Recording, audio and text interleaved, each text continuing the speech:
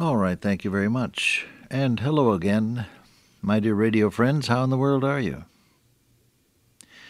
Yes, this is your friend Bob Cook, and I'm back with you once again for some precious moments which we can share concerning the Word of God. We're in John chapter 3, the Gospel of John, that is, chapter 3, verse 17. For God sent not his Son into the world to condemn the world, but that the world through him might be saved. He that believeth, remember that word believe means commit yourself to him absolutely. He that commits himself to Christ absolutely, in trust, is not condemned. But he that believeth not is condemned already, because he hath not believed in the name of the only begotten Son of God. God sent not his Son into the world to condemn the world, but that the world through him might be saved. Everywhere you go, you find people afraid of God and resentful of him. I stood in the Temple of 500 Gods in Canton, China, years ago. Erwin Raitz and his wife were my host and hostess, and I stood with them in this huge temple with 500 Buddhas, each one precisely like the other, except for one statue which wore a hat. I was told that they gave that particular statue of the Buddha a hat in honor of Marco Polo, who came through China many centuries before. And as I watched, there were people coming in and purchasing incense sticks, joss sticks of incense, and leaving their offerings of money or whatever they had, and taking some little bunch of Chinese vegetables and leaving them in front of the particular image before which they were bowing down. And there was one in particular, a lady with a tiny baby strapped to her back, who was bowing down so vigorously that I could hear her forehead hit that cold stone floor with a solid thwack when she bowed down. And I said to Erwin Raitz, what is she saying? Oh, he said, she is hoping to appease the anger of the gods and hoping that her luck will change. She has a sick child at home.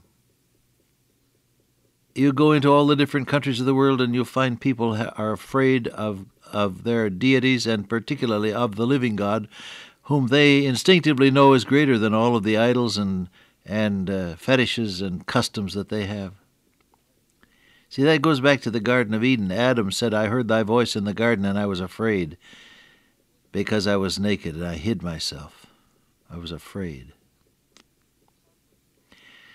And so you talk with people about things eternal and immediately they say, well, God, how can he be a God of love and send people to hell?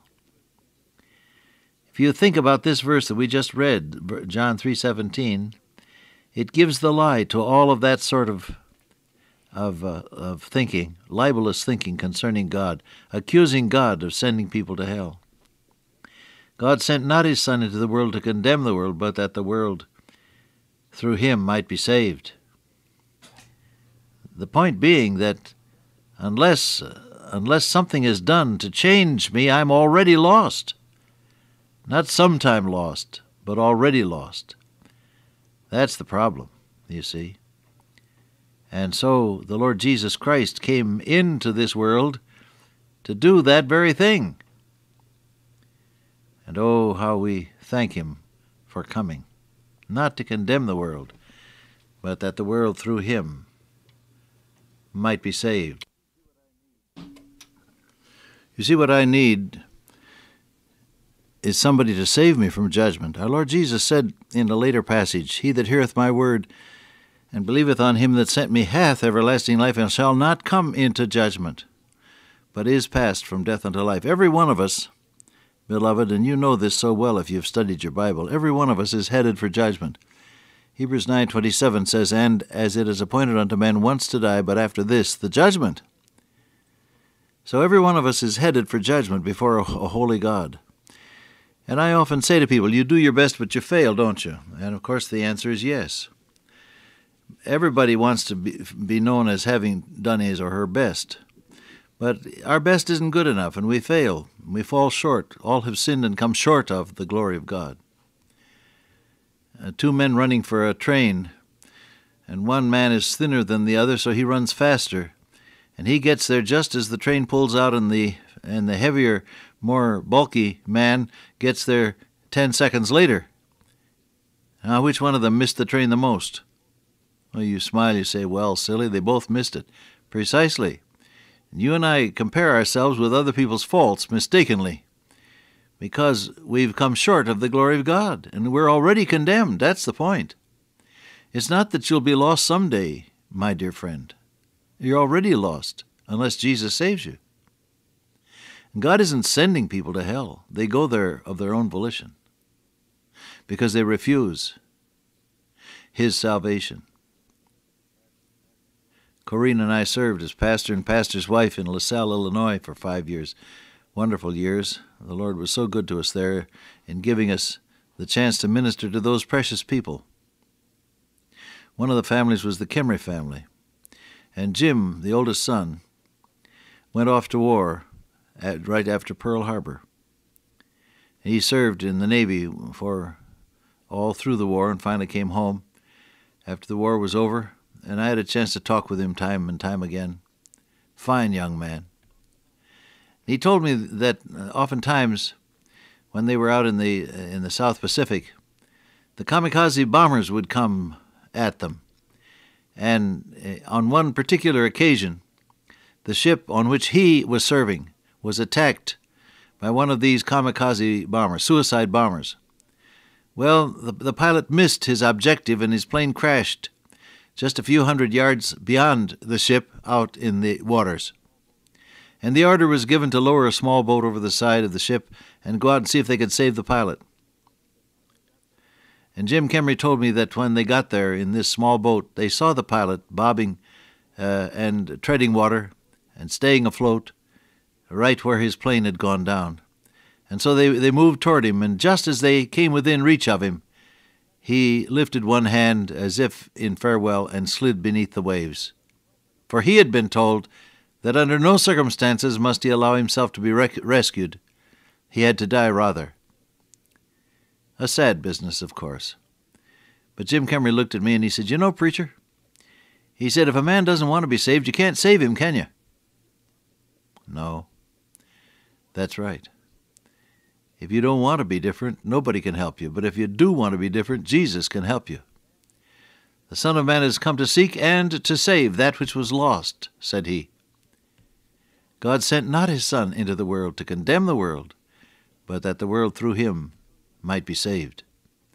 And so you and I need to adopt a different point of view. Instead of being resentful of God and criticizing him, we need to realize that he's doing everything he possibly can to save you from eternal loss. He that believeth on him is not condemned. What is this matter of believe? You remember I told you what it is. It's committing yourself absolutely to God, trusting the Lord Jesus Christ as your Lord and as your Savior, giving him the right to rule in your life, asking him to forgive your sins and to make you a child of God, all of which he does when you trust him by faith. But the number one result is that you're not condemned. Romans 8:1, "There is therefore now no condemnation to them which are in Christ Jesus, who walk not after the flesh, but after the Spirit. For the law of the Spirit of life in Christ hath made me free from the law of sin and death." My old theology professor, Dr. Champion, there at Eastern Baptist Seminary, used to say, every life has its law. The law of the acorn is the law of the oak, and the law of the pollywog is the law of the frog. Every life has its law, and the law of the Spirit of life in Christ, said he, that's the law of the new life that God places in you, in distinction to the law of sin and death, which you have because you're a lost, sinful human being. The new life of God brings a new law, a new way of existing, not condemned.